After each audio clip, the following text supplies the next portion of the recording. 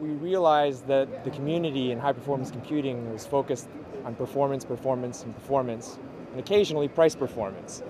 And so the realization was that there was perhaps a need for looking at other aspects of performance, namely energy and energy efficiency, that would be equally important to the high-performance computing community in moving forward in the next decade.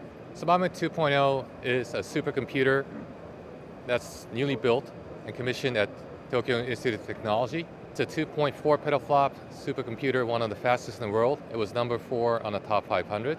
But it's also the tiniest and probably the most power efficient supercomputer in the world. Keeneland is a platform that was designed for the National Science Foundation as a prototype testbed for graphics processing on computational science applications. The size of the platform in its initial state is about 90 square feet. It has 7 cabinets. One of the challenges is we're moving to the exascale, and this has been identified by DARPA, by DOE, by National Science Foundation as big problems, is looking at new technologies to get the power efficiency up in platforms that we're deploying in computational science. GPUs have demonstrated a great power efficiency, and so we chose to use GPUs in Keeneland to improve that power efficiency and test it on real scientific applications.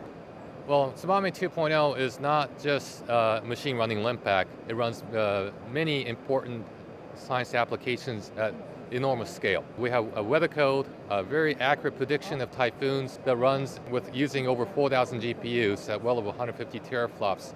That's a world record, allowing us to do real-time or faster than real-time simulation of typhoons down to resolution where we can predict rainfalls very precisely, well beyond real time.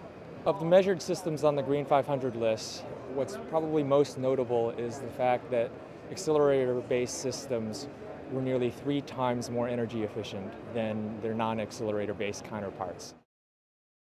I would look at this list as being the year of the accelerator.